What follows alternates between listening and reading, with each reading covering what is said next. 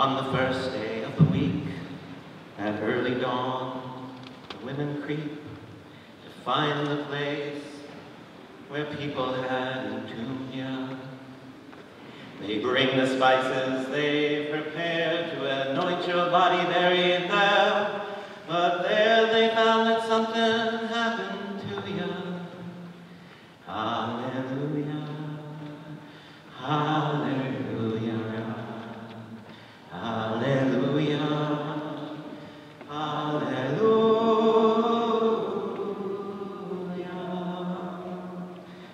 Although the light was barely dim, they saw the stone had rolled away. The tomb was empty, someone had removed you.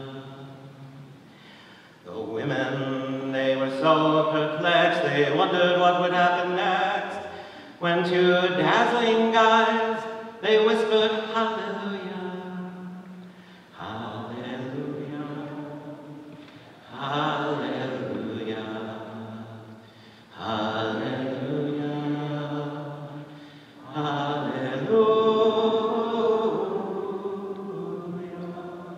The women couldn't make a sound. They bowed their faces to the ground. They didn't think these fellows even knew you. They heard he told you he'd be crucified. He told you he'd be sacrificed. Did all those words he said mean nothing to you?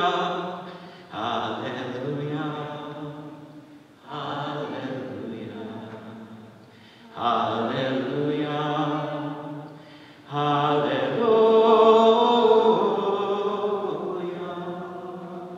When Christ was still in Galilee, he said he'd hang here on the tree.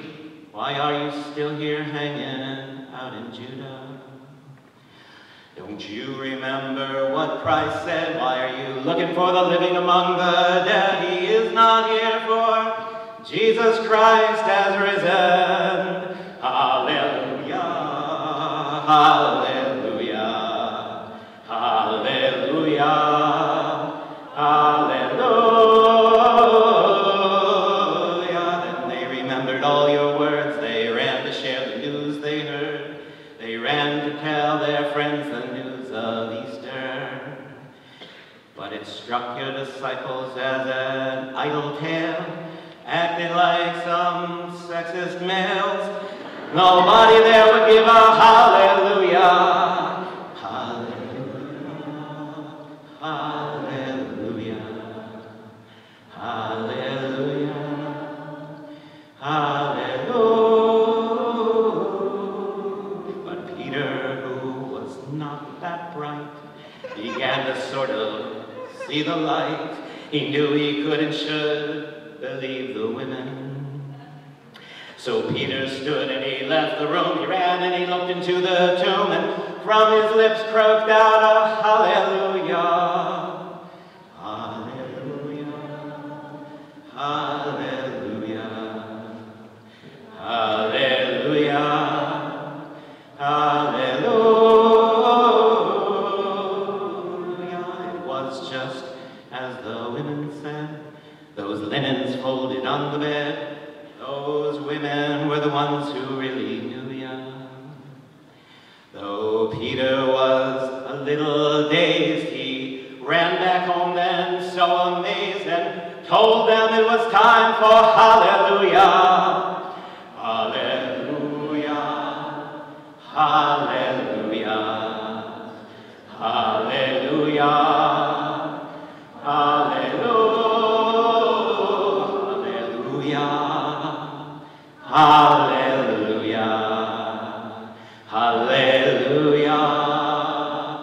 hallelujah.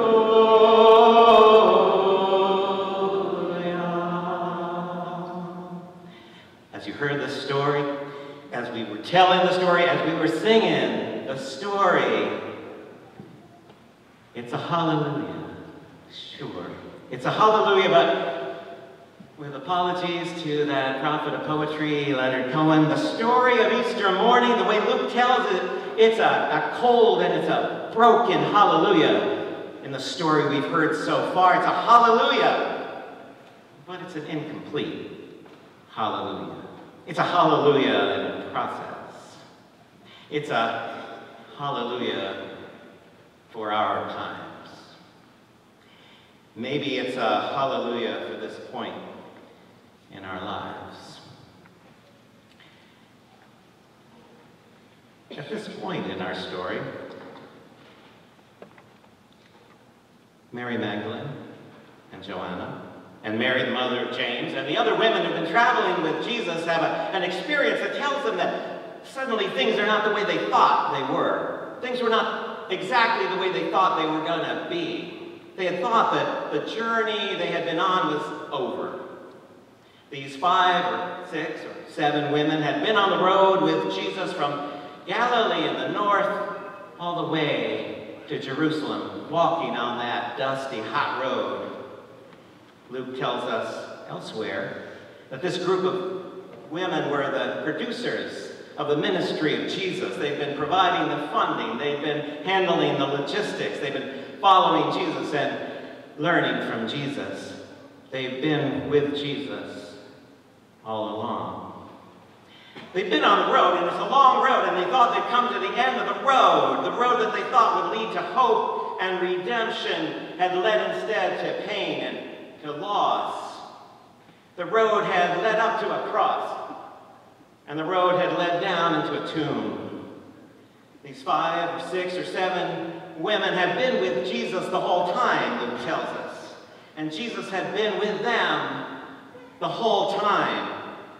And now Jesus is with them no longer, except that now they get an inkling that something is different than they thought. They thought that hope was lost, that it was buried, dead in the ground. But maybe Jesus is not dead, and maybe hope is not lost. But at this point in the story, they don't have a lot to go by, do they? They have a stone that's been rolled away. They have an empty tomb, mysteriously empty. They have the word of 2 dazzling strangers that Jesus is not there, that Jesus has risen. It's a hallelujah, but it's an incomplete hallelujah. It's a hallelujah in process.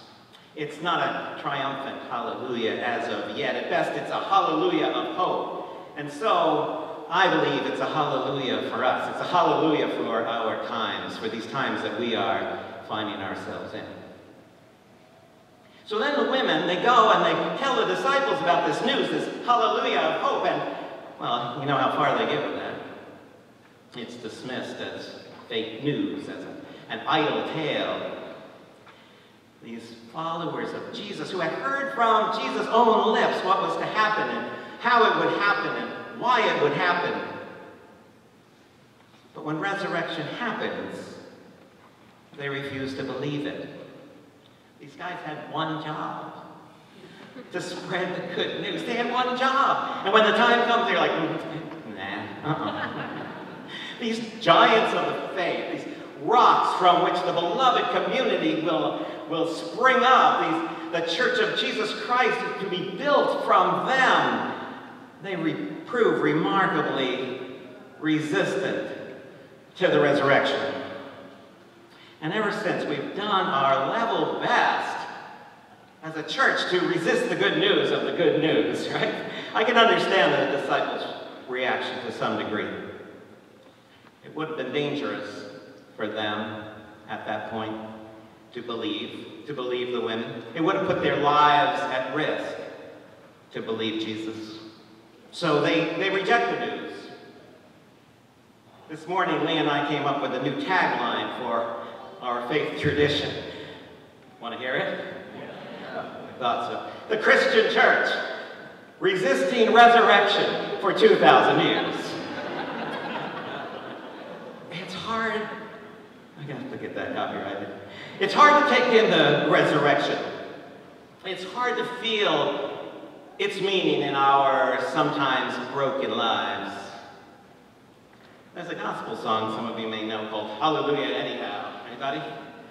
Yeah, well, I'm not going to sing it to you, but the words go like this.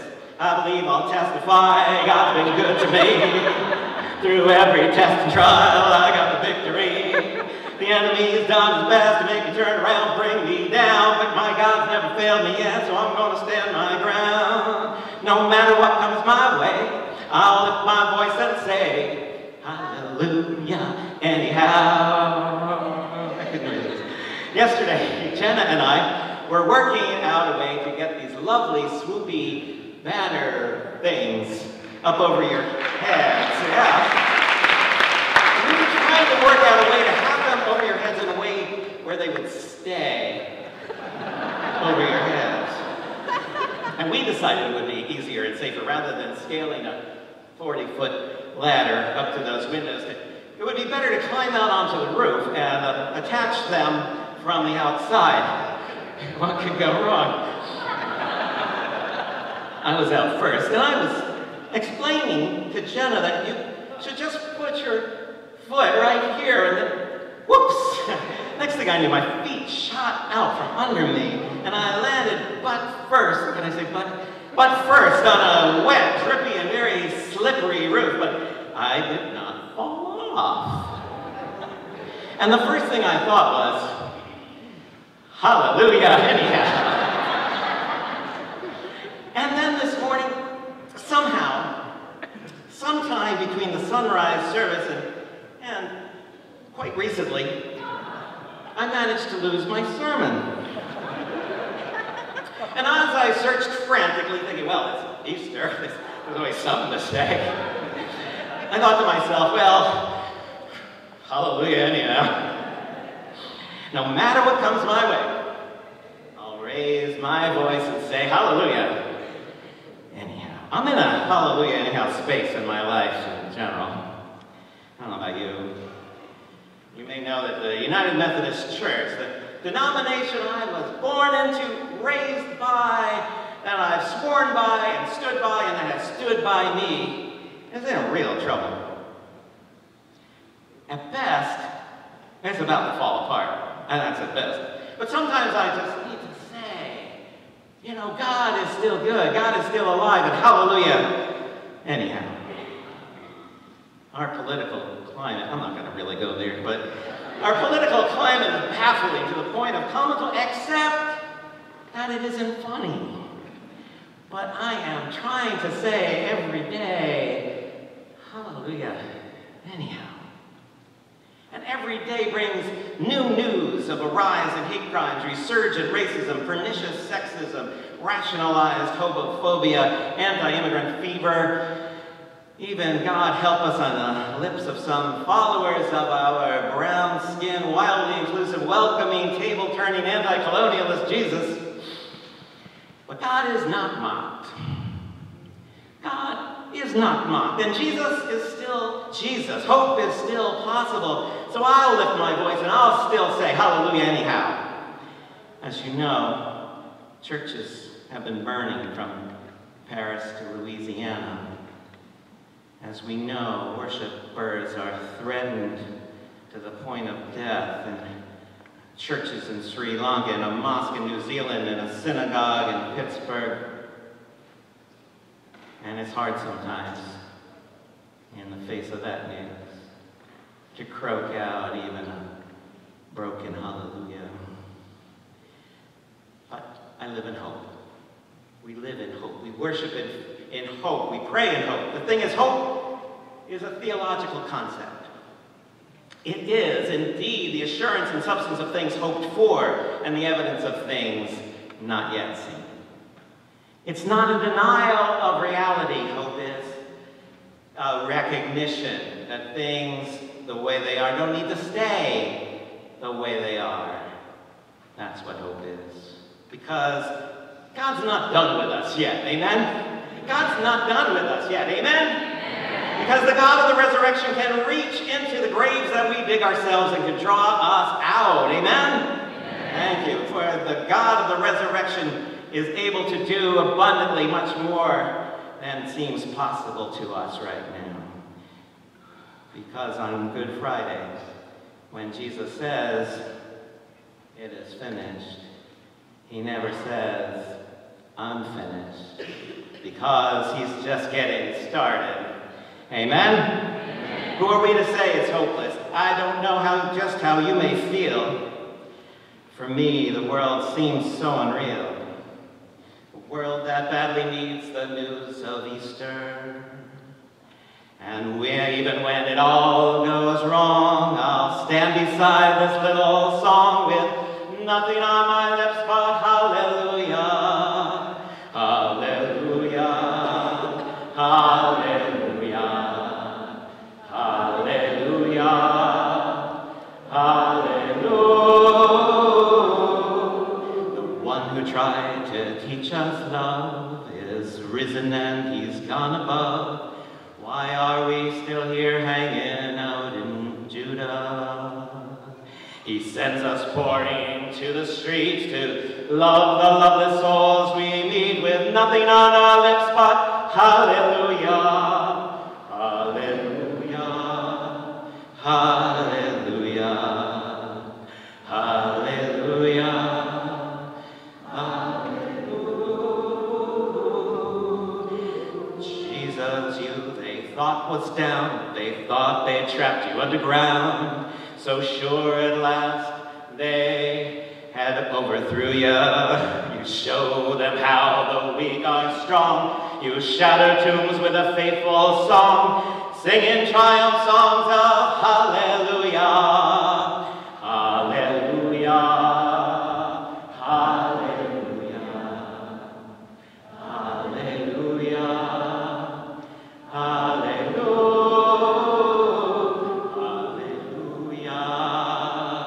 Hallelujah, hallelujah, hallelujah.